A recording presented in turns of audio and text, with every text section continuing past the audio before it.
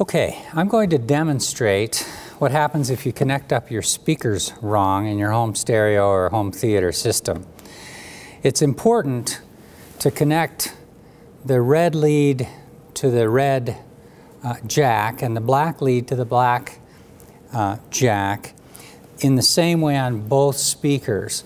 Your leads may not be, your speaker wires may not be colored red and black, but often they're colored positive on one of the wires and then unmarked on the other, or some different color.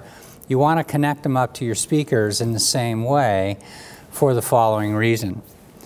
What I've done here is I've got two speakers that are actually facing each other, so their cones are vibrating this way, and I've connected up the speakers correctly so that both speakers are in phase, meaning that the same signal fed to both speakers causes this speaker to move out at the same time that this speaker moves out. So they're moving out or toward each other, and then away from each other, toward each other, and away from each other. And that causes large compressions and refractions and a loud sound to be emitted. This is a 100 hertz sound, 100 cycles per second, that is produced with these two speakers oscillating in phase.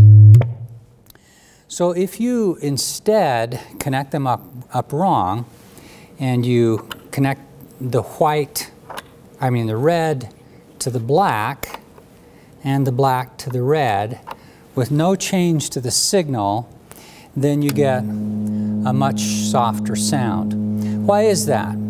It's because this speaker is now out of phase with this speaker. This one moves out away from itself.